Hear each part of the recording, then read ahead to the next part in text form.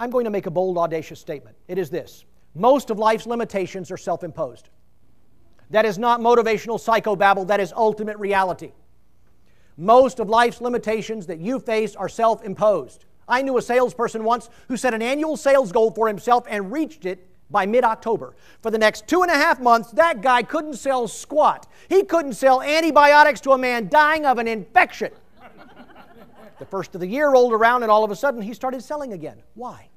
Because he had lived up to the level of what he believed he was capable of doing, and his psyche would permit him to go no further. It became a self-imposed glass ceiling in his head through which he could not break. Some of you have the ability to do double or triple what you're doing now, but when you look in the mirror, you see staring back at you someone who is lucky to be right where you are, barely hanging on by your fingernails, and you dare not risk reaching for more because you might fall off altogether. All of us come into adulthood with a funhouse mirror installed in our heads. We might be bright, but the mirror says we're dumb. We might be gorgeous, but the mirror says we're plain. We might be fascinating, but the mirror says we're boring. Listen carefully. It is another eternal law of life that it is impossible to live for very long in a manner that surpasses the image that you see of yourself in that mirror, which is why self-esteem is destiny. In October of 1912, there was a baby born in the slums of London, England. His name was Viktor Serebryakov.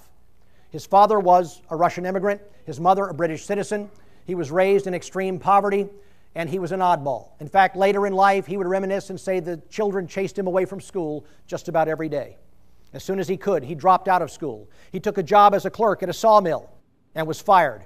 And for the next decade and a half, he wandered from odd job doing manual labor and was frequently unemployed.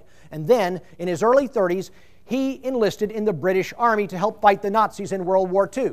And they gave him a standard British Army intelligence assessment and presented him with the results that his IQ was 161. Almost instantly, Victor's life changed. They made him a trainer. When he got out of the Army, he went back to the lumber business with a totally different attitude, an attitude of confidence in himself. He introduced the metric system to the lumber industry in all of Great Britain. He began to write books and articles on the lumber industry. He invented new machines to handle it more effectively and efficiently. Within 14 years of taking that IQ test, Viktor Serebryakov had gone from being a bottom of the totem pole loser to the international president of Mensa, the Genius Society, and the most influential president that body has ever had. Let me ask you a question. What changed from the time that he was at the bottom to the top? Just what he believed about himself. That's it. A former Baptist preacher by the name of Ben Craddock used to tell one of the most moving stories I've ever heard about a former governor of the state of Tennessee by the name of Ben Hooper. Ben Hooper was the illegitimate son of a poor country woman and grew up in an impoverished situation in East Tennessee. Being illegitimate in those days was a huge stigma, and the identity of his father was the subject of widespread gossip in the community. Some said he was the son of the town drunk, others had their own ideas. Ben Hooper had no idea who his father was, but he knew who he himself was. He was poor white trash. He was a loser, a beggar, a bum, and he always would be. And I have no doubt that that handful of seeds would have been something that he would have clung to for his entire life, and it would have sprouted in a life to match were it not for one event that took place in his life when he was 12 years old. He said he was in church one Sunday morning, seated on the back pew, and when the service ended, he found himself at the back of the line to leave. He felt a hand on his shoulder and turned to see that it was his minister, who said very loudly, and very rudely I might add, "Ben Hooper, whose boy are you anyway?" Ben was humiliated. All of his life, the children at school had made fun of him for not having a daddy, and now here was his minister calling attention to it in church, no less. He struggled to get away, but the minister's grip tightened. He said it again. "Ben Hooper, I asked you a question, boy. Who is your daddy? Whose boy are you, Ben?" By now, everyone in the church had fallen silent. They turned to watch this embarrassing spectacle unfold. And when Ben thought his mortification could grow no worse, he said the hinge on which his entire life turned transpired.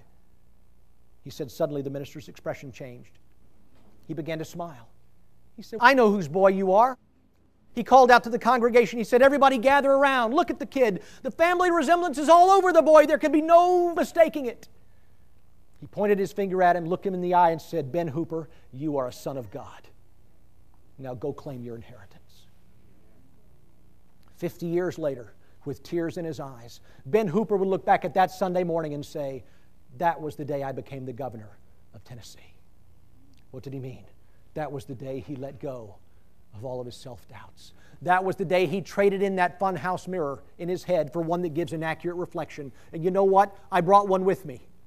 I'm going to hold it up to your face 6 inches from your nose and tell you what it says. It says that you are a whole, capable, competent human being of inestimable value with staggering potential to meet every challenge of this life. But it will never happen out here until it first happens in here.